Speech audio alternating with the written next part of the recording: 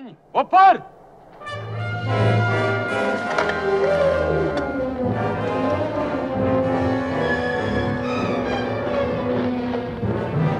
the cinematic winter of 1968 saw the release of two adaptations of Alistair MacLean military espionage thrillers.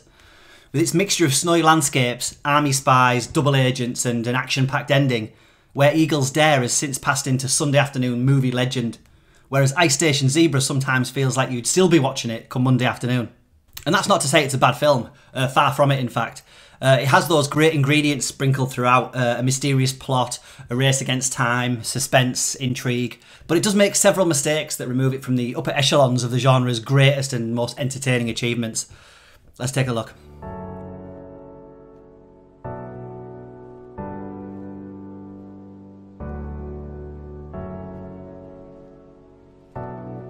So a top-secret Soviet spy satellite, using stolen Western technology of course, malfunctions, changes orbit and eventually crash lands near the isolated British Arctic research station of the film's title. So having received a distress signal, the nuclear submarine Tigerfish, commanded by Commander James Ferraday, played by Rock Hudson, is called upon to get to Ice Station Zebra carrying the mysterious passenger Jones, played by Patrick McGoohan, and eventually picking up two more, a Soviet defector, Boris Vaslov, played by Ernest Borgnine, and a hard-ass American Marine officer, Captain Anders, played by Jim Brown. So McGoohan's Jones is technically in command of the mission and isn't particularly forthcoming about its details, much to the frustration of Ferraday. Now, about your mission. Well, I wouldn't insult you by swearing you to secrecy or anything of that sort. I think the most expedient thing, since you have your orders, is to obey them.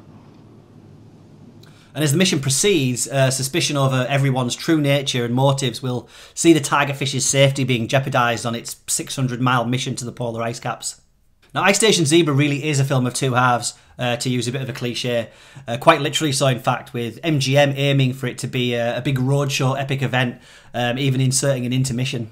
Now, the half of the film that plays out before the intermission is a claustrophobic spy game aboard a submarine that sees the main players sizing each other up and culminates in an attempt to break through the ice that, along with some timely sabotage, kills one man and nearly destroys the boat.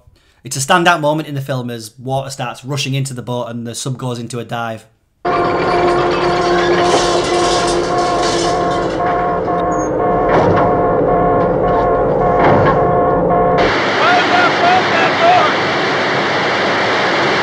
It's a great sequence and one that gives us a glimpse at just how high the stakes are for everyone, with the East and West frantic to get to Zebra, and it features a brilliant moment where Patrick McGoohan loses his cool. Before we go any further, I suggest that you get me there, put another torpedo up the spout, blow a hole in the ice, and get me there! So far so good, right? We get espionage mixed with a submarine and some excellent widescreen 70mm shots of the Tigerfish coursing northward through the seas. My only issue with this part of the film is the sheer attention to detail that we have to endure around the actual functioning of the sub. When we're spending 10-15 minutes at a time watching orders being issued and levers and buttons being pushed, you can see why the running time is a bloated 2.5 hours long. Now, before we get to the second post-intermission half of the movie, we'll have a quick chat about the cast, because it's great. I've briefly mentioned McGoohan, who was smack bang in the middle of filming The Prisoner and had to be released to shoot his scenes here. He's great in this, and rewatching it, I'd forgotten how good an actor he really was. Ernest Borgnine, who I always enjoy, does a great over-the-top Russian accent as Vaslov. He's initially the most suspicious character, and I think it's mostly just down to Borgnine having that mischievous look about him. American football legend Jim Brown, here in the early throes of an acting career, plays the tough Marine sergeant and doesn't get a massive amount to do, but Brown has a commanding presence, probably years of NFL championship winning with the Cleveland Browns, setting him up well to deliver orders to his men. Sir. You will notify the men that there will be a showdown inspection at 0700. Yes, sir. And Lieutenant, it will be a bitch.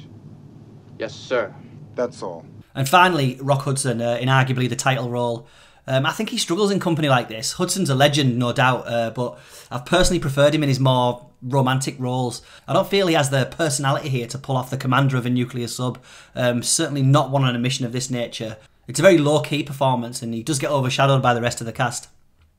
Hi, I'm Stephen at Real Classic Film Reviews. Guys, if you enjoy films like this Cold War espionage thriller, drop a like on the video and consider subscribing to the channel for lots more Real Classic Film Reviews. So once Ferraday and his men arrive at Zebra, stumbling upon disaster and some more mystery, the film shows glimpses of being an Arctic spy thriller, and several of the scenes actually reminded me of The Thing or The Thing from Another World. It's here the plot gets a little bit murky in terms of who's who, as the team all race to uncover some secret missing technology. Now for me, this should have taken up the bulk of the film, and probably could have if we hadn't spent an hour watching consoles on the sub blinking or endless, albeit impressive shots of the submarine bobbing up and down in the ocean. You see, once at the base, and when some Arctic storm clears and we discover Soviet planes and their paratroopers are closing in on Ferraday and his handful of men, the stage is getting set for an action-packed finale that sadly doesn't really happen. A final confrontation with the Ruskies is a huge disappointment, resulting in a bunch of men in coats stood around on the ice. Now, I do appreciate that, considering the state of world affairs at the time, the film's release being smack bang in the middle of the Cold War, that seeing Western soldiers gunning down the Soviets may not have been the wisest move, but still. Now, I think the disappointment in the second half of Ice Station Zebra probably wouldn't have stung so much if the actual production had been a little bit better.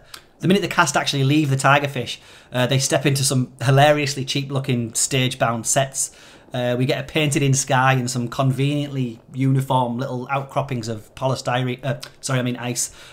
Infamously, despite sub-zero temperatures, nobody has frost on their breath, and everything's lit as if it was filmed on a stage.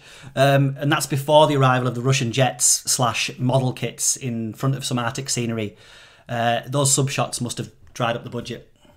Now, Ice Station Zebra either needs a good 30 minutes chopping out of it, or a little less submarine and a little more Arctic action, and it could have been one of the biggest hits of the late 60s. It has some great set pieces and some entertaining characters, and an ending that's interesting but maybe not as suspenseful as I thought it was. What size is the film?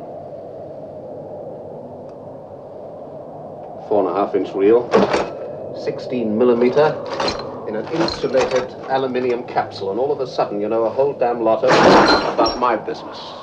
Its overture and intermission, etc., are a bit of an unnecessary attempt to hark back to the big budget epics of the 50s and 60s. I've been pretty tough on it here, not because it's a bad film. It isn't. It's good, but it could have been great. Go check it out.